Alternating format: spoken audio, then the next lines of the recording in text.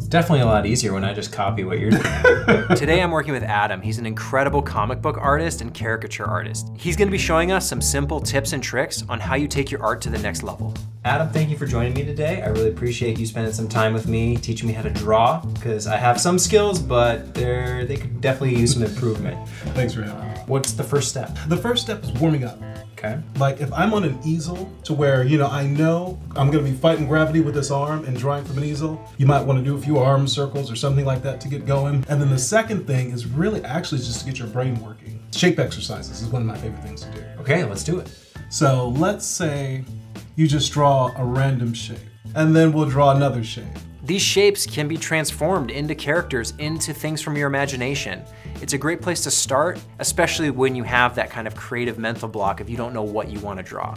I should have asked, is there a way you should be holding a pen or pencil? Is there a best kind of technique for holding? No matter how you hold it, as long as you get the results that you like, I say go for it. Understand the fundamentals and the ratios first, and then expand from there. Know the proportions of a face so you can take it and shape it and mold it however you like. In portrait drawing and animation, what they would typically say is you start with a circle. We'll make two lines right in the middle there, and this is going to be the eye line. So there should be about a space here that's about an eye width apart. We'll leave a line where the nose is going to be. Really, you can have fun with this in terms of how long you'd like the jaw to be, but let's just go down like this. So the ears are going to be up just a little bit higher than the eyes. And then from the nose to the bottom of the chin is about halfway on mine, is about here. So that's where the lips are going to go. Often a confident line is gonna look a lot better than one that you patiently take time with. Just commit to it, just draw it. You can always erase it. If you were gonna draw me, where do you start if you're gonna draw somebody? With you, you're kind of tall, athletic looking. Generally, the weight of your face is down here. Same thing I would say like Schwarzenegger, Sylvester Stallone. Athletic guys usually, we have bigger chins. See, I said we, I kind of put us in that category. I like it. This is the top of your head and that's your eye line. And since I said most of the weight is gonna be down here, I'm gonna put your chin probably like down here. The story I wanna tell is more beard than here where your mouth is. Because your brows are prominent, I'm just going to start with the shape. And I'm gonna go here. And again, I'm not lifting my pencil, and more or less a rectangle up there, but again, we're kind of making some curved lines. One good habit is to try and keep the tip of your pen or pencil on the paper as much as possible. If you do too many small lines, things can get a little blurry, a little fuzzy. You really want one continuous stroke. And then I'm gonna start your nose, and this is gonna be space, so there's really no pencil or no line there, because again, we're just kind of implying that that's there. Yeah, I kind of like that, the not connecting the lines and implying it. I think it just gives it such a nice, clean look. Yeah, and you know what it does also is it helps the viewer's eye do it in their mind. The main thing with hair when we're doing this is to kind of vary our line shapes a little bit. If we did, let's say, one line like that and went all the way up. So then for the next line, let's go about halfway, but let's go further out. We'll take another line and go further in. And that's really what you want to do, is just make sure it's random so all the lines are different. Like that? Yeah, that's perfect. Everything has a rhythm, and water can be very hard to draw. Hair can be very hard to draw. But once you figure out the rhythm and how it moves, all of a sudden it's very easy. Well, easier. I found that after a while, I was getting into this nice flow or this rhythm. It was really therapeutic and relaxing just to be drawing. I'm looking good.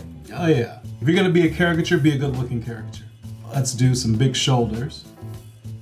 Now the pectoral muscle is gonna connect with this shoulder, kind of like around here.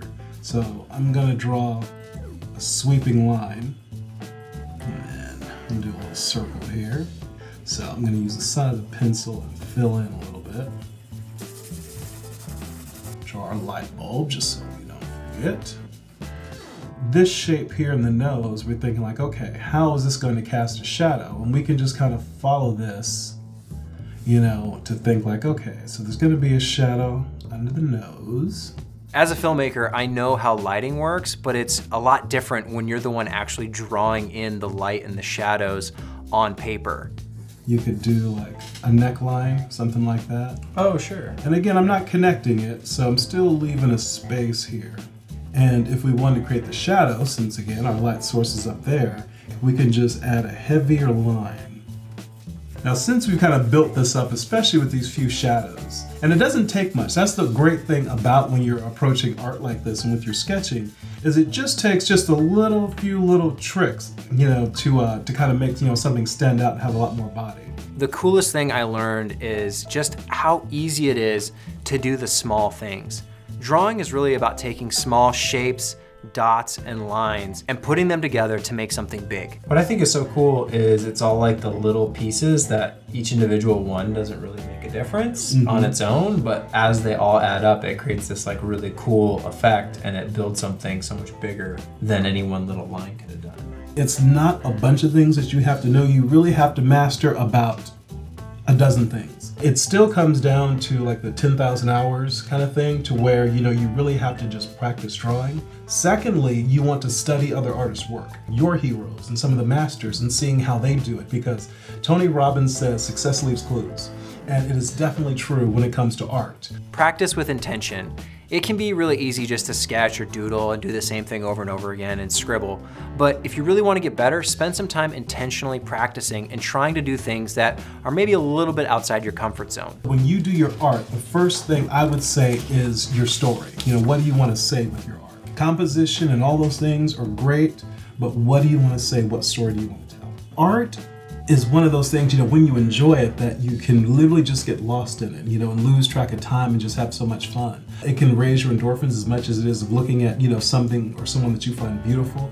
There's a lot of science behind it that speaks to, you know, what art does to us, and it really makes a huge difference in our life, or it can, if you like it. Bad art, not as much, but good art is good art for a reason. It's really cool to see my own art advance so much so quickly, because it really is some basic essential tips and tricks and things to do and things not to do that can start moving you in the right direction really quickly. Drawing is so fun because it's so expressive and you can really put your heart and soul into it and make it whatever you want. I loved this experience. I think drawing is so cool, and it's something that I want to spend more time doing and intentionally practicing to hone my skill at it.